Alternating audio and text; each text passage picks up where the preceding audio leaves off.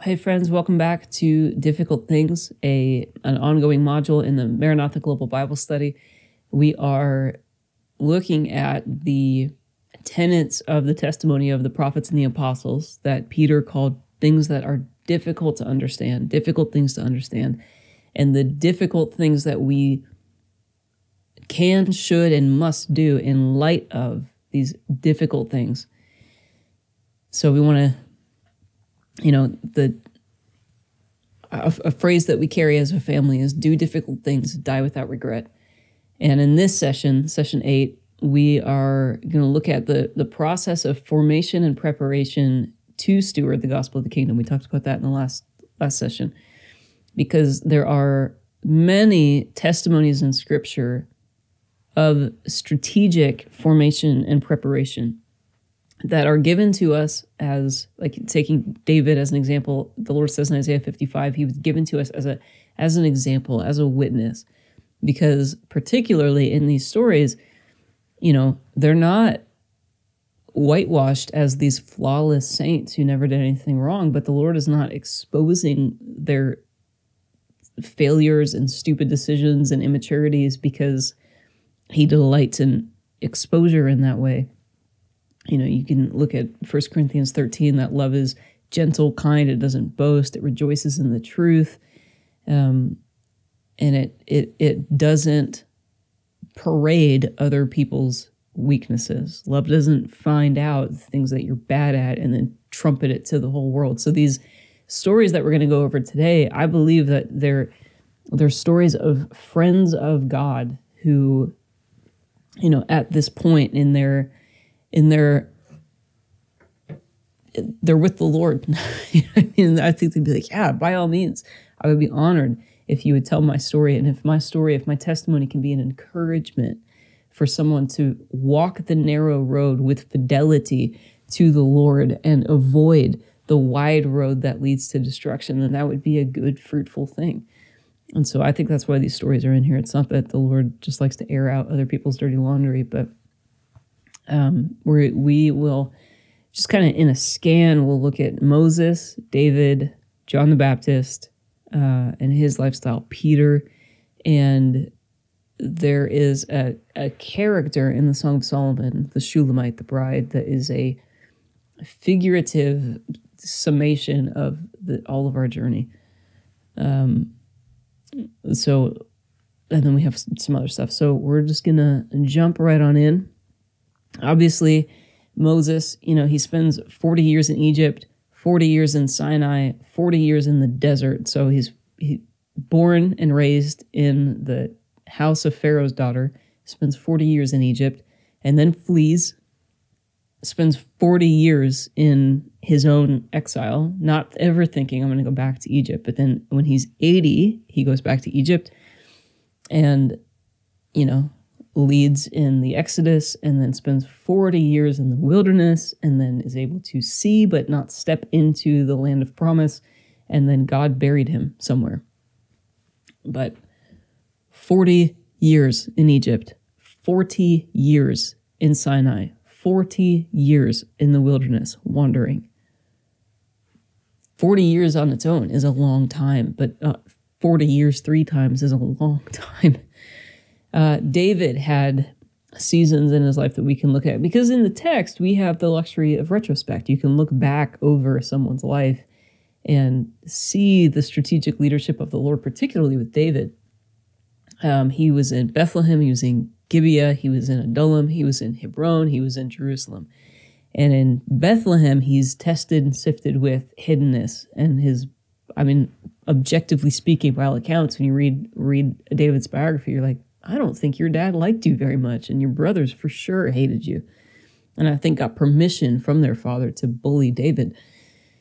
But this is where he met the Lord and cultivated a prayer life and built, harps. Like, imagine fashioning a guitar out of whatever you had around, because he was so driven to sing to the Lord and fellowship with the Lord through melody. And and later, as David would write Psalms that we have in the book of Psalms, he says, Psalm 119, for example, he rejoiced in the law of the Lord, meaning he took the books of Moses and found God in the books of Moses. And that was his meditation day and night and day and night. And that's where he really got in touch with the heart of the Lord and, he conceived the dream to build the tabernacle that would then be the temple that his son Solomon would build, all of these things. Gibeah, then he's tested with promotion and praise and prominence that he had never experienced before, and he's suddenly brought into the court of the king and marries one of the king's daughters. Just instant promotion. Saul, of course, is a psychopath who turns on him and tracks him down. He spends years tracking David through the wilderness with armies and mercenaries. The entire military force of Israel was tasked not with defending the country in the way that they should have been, but they had diverted resources, power, and military strength to tracking David down and trying to kill him. And David had the opportunity to kill Saul twice in this time, and he didn't do it, and that mattered to the Lord. I don't think the Lord ever forgot that. Because all of David's buddies were like, now's your chance, you should kill him. And then even when Saul did die, David did not rejoice in it, and he didn't immediately seek to go take Saul's throne and change the regime. He said, Lord, should I go up? And the Lord said, yeah, you should. And then David said, where should I go? Which is a very important follow-up question. And the Lord said, go to Hebron. So he went to Hebron. He's anointed as king. He's king in Hebron, I believe, for 7 years. And then he goes to Jerusalem. And he's anointed as king. He unites the nation. This is, so most of his life then was spent in Jerusalem. Most of his life was spent in the fruition and fullness of God's promises. But again, he was almost 40 years old when he came into that. He was anointed first in Bethlehem when he was like 15, 16. So it took 20 years of just this roller coaster clinging to the revelation of God that he received on the back hills of Bethlehem and trusting that God would make good on his word. But there were a number of times in Gibeah and Adullam where he was like, I'm not going to be king over Israel. I'm going to die. Saul is going to kill me. And people like Jonathan would go, you're not going to die. You are going to be king. You have the word of the Lord is sure. You have a promise from heaven. And he is going to make good on his promises.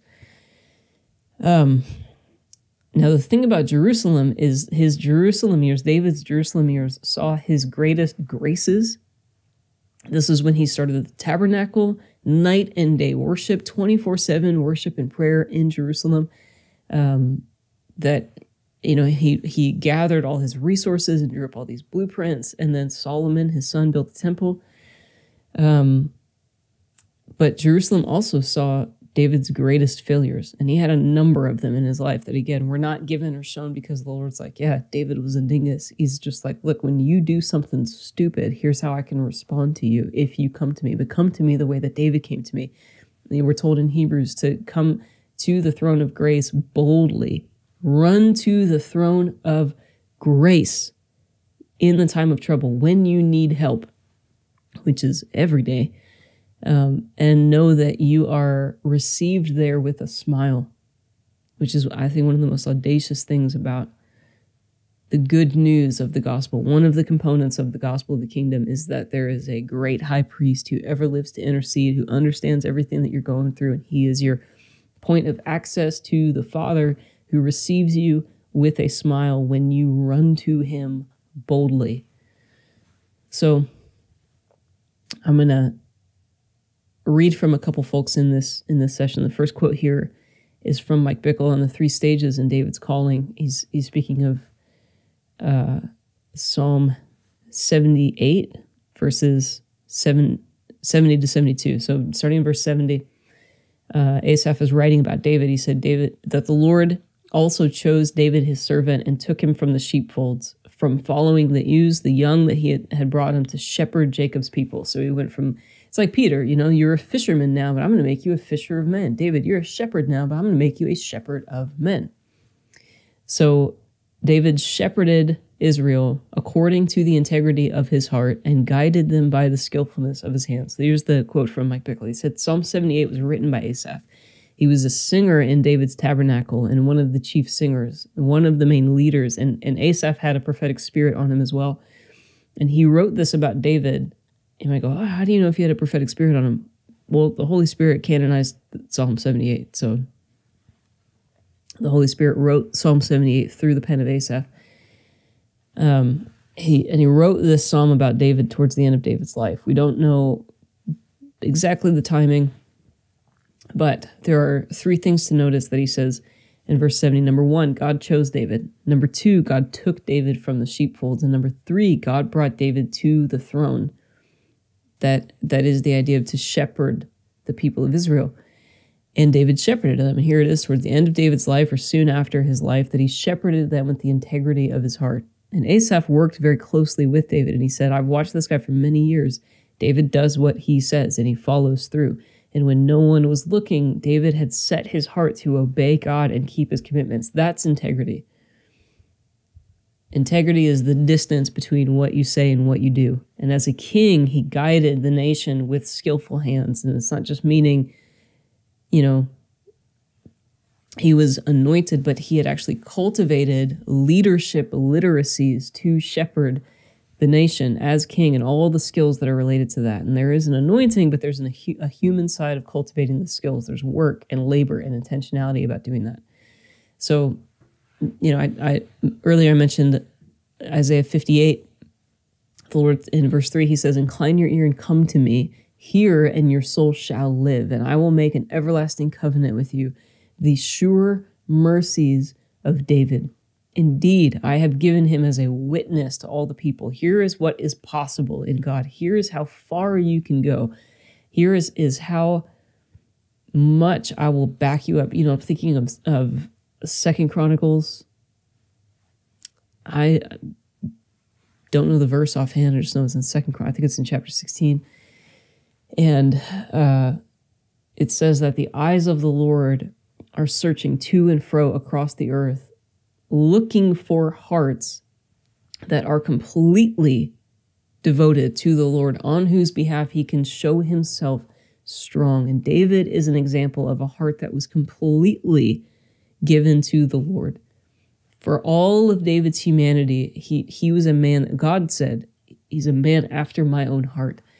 And the Lord loves to apprehend hearts that are completely given to him so that he can show himself strong through your life. And he did so with David. Sure mercies of David, a witness to the people, a commander and a leader for the people. 1 Samuel 13, and again, Peter reiterates it in Acts 13, that David was a man after his own heart. And then he says in Acts 13:36, he says David he fell asleep and was laid with his fathers. He's making the point, like, guys, I know we love David, but David died and he's still dead. Jesus died and wasn't dead long enough to start decaying because he was resurrected. So that's the point that he's making. But he says that David fell asleep and was laid with his fathers and saw corruption after he had served the purposes of God in his own generation. David did everything that he was supposed to do, everything that was set before him, any assignment that the Lord gave him. David did it. He ran the race and he finished it. Hey guys, I want to remind you about our $5 a month giving campaign. If you want to have an impact on the unreached and unengaged of the world, if you want to see the gospel go forth into the 1040 window, it's as simple as giving $5 a month. We like to say you could give up a cup of coffee and change the Middle East. If you're interested in doing so, you can check out the link below. I believe it's faimission.org/donate or faistudios.org/donate. Thank you very much. And then another example here is John the Baptist. There's a lot of his origin story in Luke chapter 1 and John chapter 1. A lot of Luke 1 is devoted to the birth of John the Baptist. The angel says to Zechariah, this is Gabriel saying to Zechariah, John's father, he says, hey, you and your wife you're old, advanced in years, you're like past childbearing age, but we've heard all of your prayers for a child. The Lord has heard your prayers. Your prayer has been heard, and your wife Elizabeth will bear you a son, and you will call him John. He will have joy and gladness, and many will rejoice at his birth. And then he gives restraints. He's going to be consecrated. He's going to be a Nazirite. He will not drink wine or strong drink, which means that while Elizabeth is pregnant with him, she also cannot eat grapes or drink wine. No fruit of the vine. He will turn many of the children of Israel to their Lord. He will go before the Lord in the spirit and power of Elijah to turn the hearts of the fathers to the children and the disobedient to the wisdom of the just, to make ready for the Lord a people prepared. You know, Revelation 19:7, the bride has made herself ready. So John the Baptist's assignment was to help the bride get ready. And he would later say, I'm a friend of the bridegroom. The bride does not belong to me. So it's okay that my ministry and my prominence is diminishing and Jesus is becoming, you know, kind of the shiny new ministry guy in the nation. He's the bridegroom. The bride belongs to him. John's ministry was to help the bride get ready. And I think that any stewardship, any proclamation of the gospel of the kingdom, making disciples who make disciples, ultimately this is for the maturity of the church, or another way you could say that is the readiness of the bride. Ephesians 5, that Jesus might present her to himself in splendor and radiant and blameless. That was the ministry of John the Baptist. I think it's the ministry of any leadership or parental position in the church today. Your job is to help prepare the people of the Lord for the Lord. Zechariah was filled with the Holy Spirit. This is so obviously he gets this prophecy from Gabriel and he was like, yeah, but are you sure? Because, and then he's mute for 9 months. His wife gets pregnant, bears a son, and he writes on the tablet, this is day 8, John's getting circumcised, and so the dad is the one who's to name the son, and he says his name will be John, and everybody's like, hey, are you sure? Like, Elizabeth had said John, but your name is Zechariah, you sure you don't want to just name him like Zechariah Jr.? And he goes, no, his name will be John, and then he could speak again, and as soon as he could, he was filled with the Holy Spirit and prophesied, saying, blessed be the Lord God of Israel, for he has visited and redeemed his people, and has raised up a horn of salvation for us, in the house of his servant David, as he spoke by the mouth of his holy prophets from of old.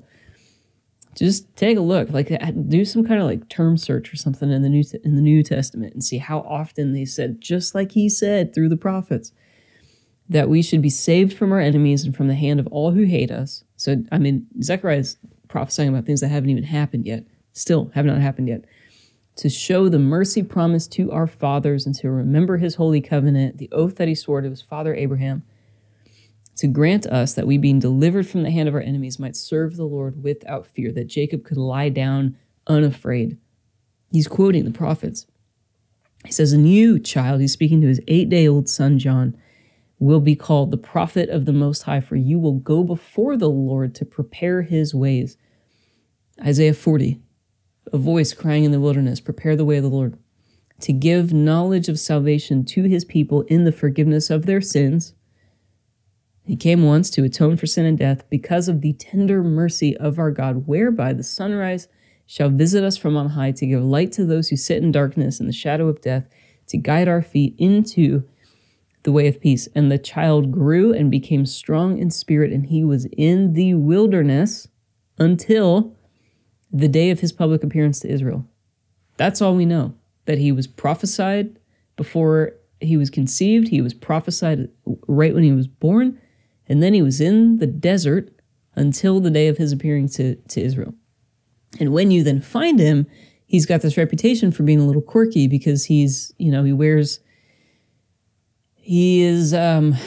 living what you might call a fasted lifestyle, right? So he doesn't have, we'll just put it this way. Jesus said in Matthew 18, this is as John is in prison. He's not long before he gets beheaded for something you look at the arc of John's life and ministry, and then he's thrown in prison and beheaded, not even necessarily because of the message of repentance he was preaching, but it was the message of repentance he was preaching confronted Herod's ego. He offended the ego of the king, and he got beheaded because the king was entrenched in a relationship he shouldn't have been in, and she told him, cut his head off. So it's just it feels anticlimactic in a way, you know, for all of John's story. That's how his life ended in this age, is not heroic, but his heart postured towards the Lord until he met his maker, you know, crossing the threshold of space and time, however that works. He lived what Jesus calls a life of holy violence, and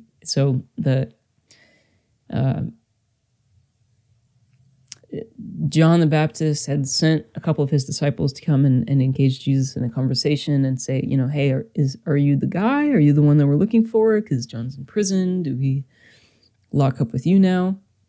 And maybe John was wondering, like, this is it, right? I am inclined to think that John the Baptist knew exactly who Jesus was, and he was pushing his disciples over to Jesus. But some might say that John himself was wondering. Maybe John was human. But so he talks to them and he says, you go tell John that the blind see, the lame walk, you know, all of these things are happening. Like it's on, it's time, it's happening, and I am the guy. And so as they went away, in Matthew 11, verse 7, Jesus began to speak to the crowds concerning John. And they said, what did you go out to the wilderness to see? Did you see a reed shaken by the wind? Did you see a guy with no backbone who would just get tossed around by whatever was going on, whatever trends were happening? No. So what did you go out to the wilderness to see? Because the nation was going out in droves to hear John the Baptist preach. And he goes, so what did you go out to see? Did you see a man dressed in soft clothing? No, you wear soft clothing if you live in the king's house. And John did not live in the king's house. John was in the wilderness. So what did you go out to see? A prophet? And he said, yeah, I tell you, and more than a prophet.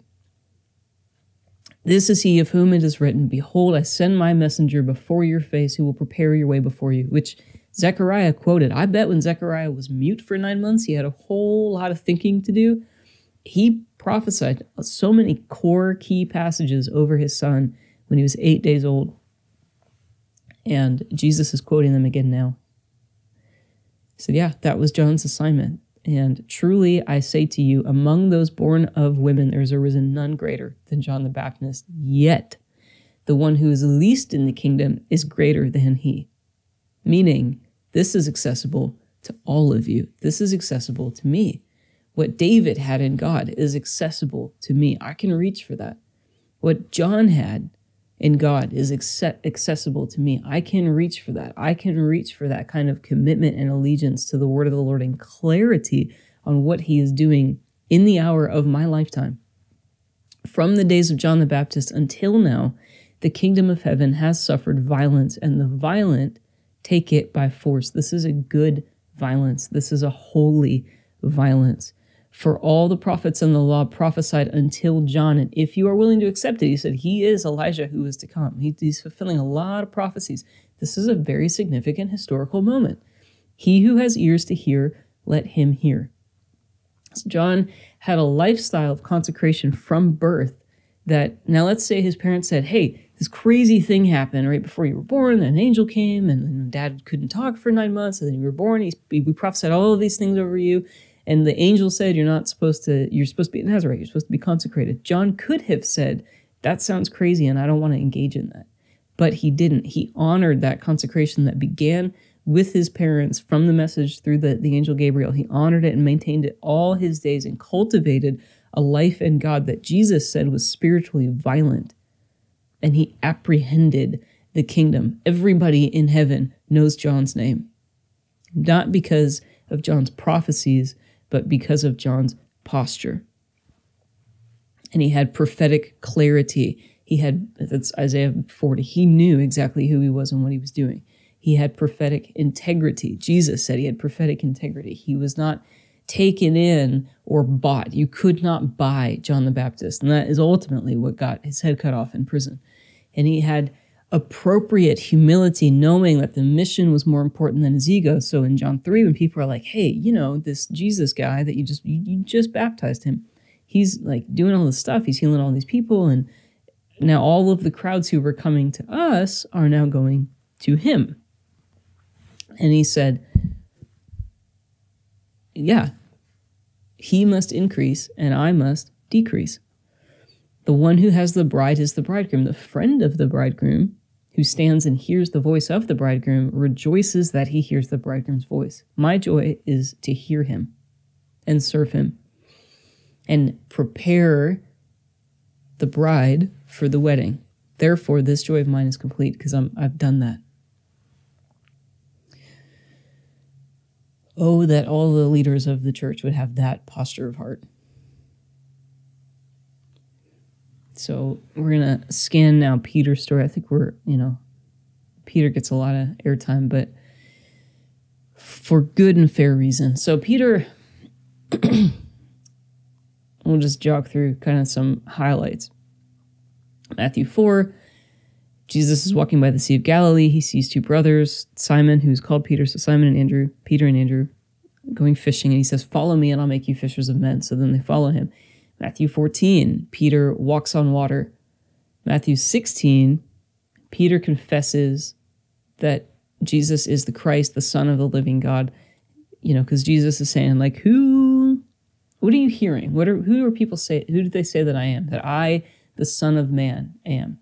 And they said, well, some say John the Baptist, which is a little hard to piece together, but some people are just a little confused. Some say John the Baptist, some say Elijah, and others are saying Jeremiah, or, maybe one of the other prophets back from the dead. He says, but who do you say that I am? And Simon Peter answered and said, you are the Christ, the Son of the living God. Jesus answered and said to him, blessed are you, Simon, son of Jonah, for flesh and blood did not reveal this to you, but my Father who is in heaven revealed this to you. And I also say to you that you are Peter. This is when Simon becomes known as Peter. And on this rock I will build my church, and the gates of Hades shall not prevail against it. And I will give you the keys of the kingdom of heaven. Whatever you bind on earth will be bound in heaven, and whatever you loose on earth will be loosed in heaven. Super cool, right? Immediately, the next verse, Jesus commanded his disciples that they should tell no one what Simon just said, what Peter just confessed, even though it was clearly accurate. He says, don't tell anybody that I'm the Messiah. From that time, Jesus began to show his disciples that he must go to Jerusalem. He must suffer many things. He must be killed. He must be raised on the third day. So then Peter took him aside. Right after he just gets, the gold star in the class for getting the answer right. He takes Jesus aside and begins to rebuke Jesus. You have to admire him for his bombast. But again, there's no bombast in the apostolic, and Jesus will pop that balloon and deflate you real fast. So Peter says, far be it from you, Lord, that any of these things should happen to you. You're not going to go to Jerusalem and suffer. The religious leadership is not going to turn you over and kill you. They're going to receive you. You're the Messiah. Jesus, come on. Maybe you're confused. And Jesus turns and looks to him and says, get behind me, Satan. You are an offense to me. You don't know what you're talking about, and you are not mindful of things of God, but you are mindful of things of men. You are up to your eyeballs in carnal cognition. Stop it. Shut up. Sit down. And then he says, if anyone desires to come after me, let him deny himself and pick up his cross. This is hard. Follow me, but it will be difficult. You will be required to do difficult things. But Jesus does not call you or Peter to do anything that he himself did not do. But the way of Jesus is the way of the crucified, and we are the cruciform, being formed into the image of the crucified one. Hello, everyone. Gabe here from The Wire. Wanted to make sure that you're all aware of a very special event that we have coming up. In less than 2 months, FAI will be hosting the Maranatha End Time Summit in Dallas, Texas. That will be 3 days of amazing speakers, good times, good food, great fellowship, and lots of wonderful things for everyone to do. Bring the kids, bring the family, bring the dog, bring your appetite for God's word and for some good Texas barbecue. Love you all. Maranatha. And he will lead us into our own Gethsemanes and Golgothas as individuals and as the body. And for the bride to be made ready, she will have to walk that road as well. But all within a few pages of story, we have the confession of who Jesus is through the revelation of the Holy Spirit from the Father, proclamation, and then immediately he hears, "Get behind me, Satan." And then he's a witness to the transfiguration. This is all within a few pages.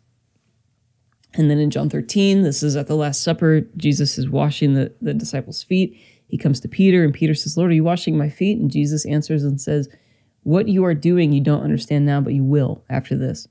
Jesus is playing the long game. He's not threatened by our inability to understand things in the moment. And often he plants things throughout our lives so that when they do click, we look back at this story that he's woven into our lives and it just blows our mind. And Peter says, "You will never wash my feet." And Jesus says, "Well, look, if I don't wash your feet, you don't have a part in me." And then he goes, "Okay, well, don't just wash my feet, wash everything." And Jesus goes, just your feet. It's fine, Peter, I got you. You're complete, because you're washed by the water of the word. And then Peter says, "Lord, where are you going?" And Jesus goes, "Where I'm going, you can't follow me now, but you will follow me afterwards." And Peter says, "Well, why can't I follow you now? I'll lay down my life for your sake, right? You told me to lay down my life for you." He's quoting things that Jesus told him to do. "I'll follow you anywhere and I will die for you." But Peter is here yet young wine.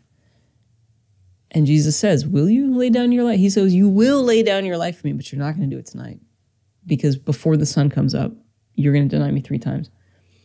He can do a lot with weak but willing hands, even if the vessel is full of bombast, because Jesus is very good at deflating the balloon of bombast, and he will crucify it and mature, the new man that he brings out of that.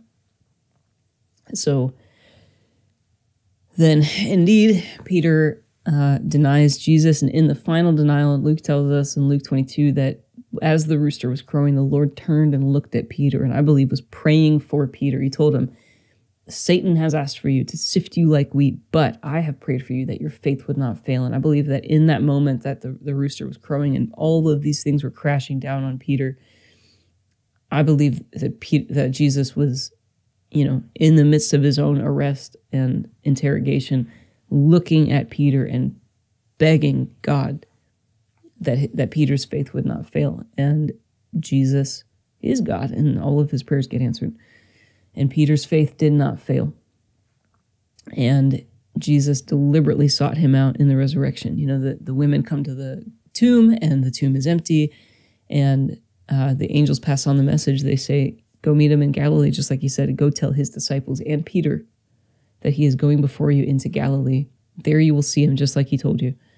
And when they went to Galilee and Jesus met Peter where they first met him on the shore of the Sea of Galilee, met him on the shore of the Kinneret.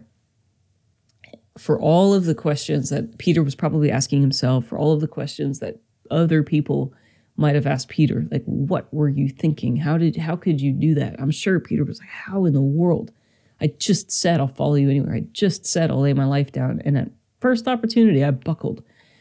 And I had 3 opportunities, and I buckled every time. Jesus' only question then for Peter was, "Do you love me?" And he restored him with a spirit of gentleness, because Jesus is committed to taking new wine and maturing the new wine into old wine. So I'll read from John 2. It's the wedding in Cana. And we're given a template immediately in the Gospel of John that Jesus transforms water into wine. And not only wine, but good wine, better wine. Jesus transformed water into better wine at the wedding. So flip to Luke 5, and he finds and befriends Levi. This is Matthew. He says, "Follow me," Matthew, tax collector, and he does. And then he throws a huge party, brings all of his friends, all of his sinner friends.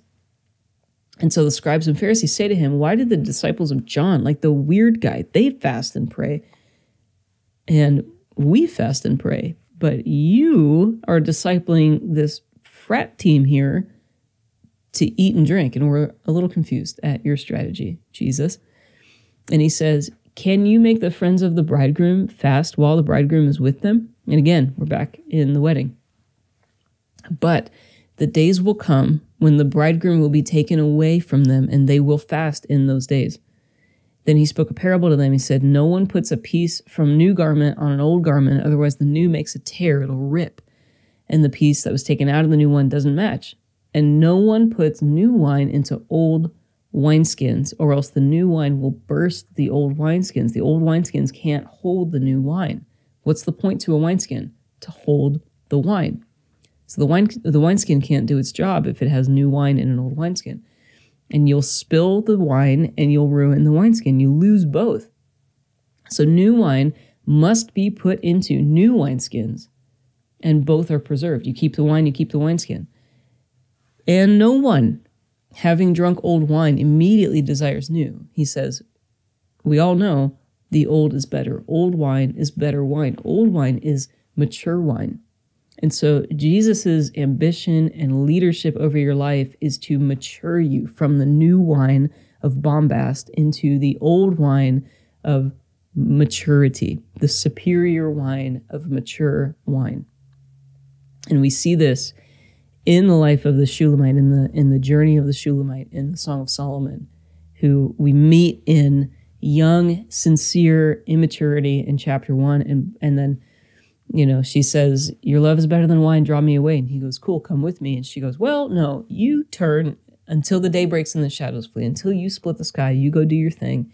And I'll just stay here where I'm comfortable and do comfortable. I don't want to do difficult things right now. And then by chapter 4, she has these different interactions with him. It's a longer story. And by chapter 4, verse 6, she says, yeah, until the day breaks and the shadows flee away, I will go my way to the mountain of myrrh. I will follow you on the narrow road of the cruciform. I will do difficult things. So this is a turning. She's saved. She's already in the kingdom. But now she's saying, yeah, I am willing to grow up a bit. And, you know, by chapter 7, she's declaring, I belong to him and he wants me. I am my beloved's. His desire is for me. And then emerges from this wilderness, and the people who had seen her at the start of it see her and go, well, who is this coming up from the wilderness, leaning on her beloved? All of our lives and journeys and the corporate body life and journey for the bride made ready looks like us coming up from the wilderness, leaning on the beloved that we belong to. So I'll leave you with a quote from a man named Art Katz from his book, Apostolic Formation, because leaning on your beloved, you know, I think harkens to Jacob getting into a wrestling match with the angel of the Lord in the middle of the night and walking away with a limp that he limped with all his days. And there is something in formation and preparation that requires you to be crippled somehow. And for Jacob, literally, he was literally crippled. You know, the Shulamite is leaning on her beloved. She's not walking in her own strength anymore. She's leaning on him and his leadership. So Art, speaking of Moses, he says 40 years earlier and out of his own self-initiated conduct. So when Moses was 40 years old, Moses had sought to deliver his people from Egyptian bondage, but it eventuated in the death of one Egyptian hastily buried in the sand, and Moses was required to flee into the wilderness. And when the moment of encounter came, the true fulfillment of his calling was given. To what degree, therefore, must failure precede a true appropriation of one's calling? It certainly was true for Paul and Moses. In all our wishful intentions to serve God, are we willing for the humiliation of failure allowed and established by God himself? God forms a man whom he can send only out of the debris, the death, and the mortification of that failure.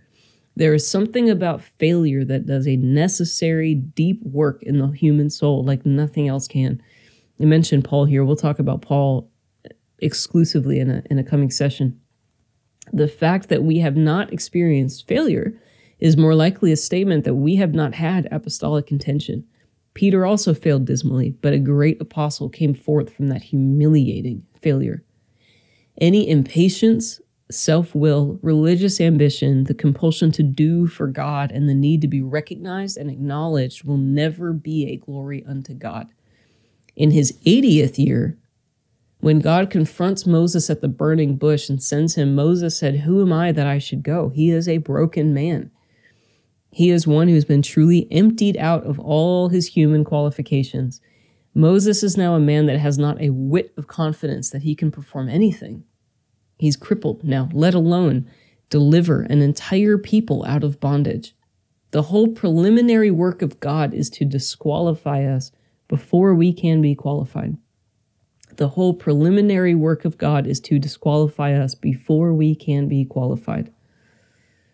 How many of us are itching to go out and make our mark for God? And yet, God does not think it lavish, wasteful, or extravagant to give Moses another 40 years of waiting in the wilderness until he is completely emptied out. And then God calls him. Formation and preparation often looks like waiting in the wilderness and God leveraging your failure to deflate the balloon of your bombast and ego so that he can entrust you with the stewardship of the gospel of the kingdom, to do difficult things and die without regret. Maranatha.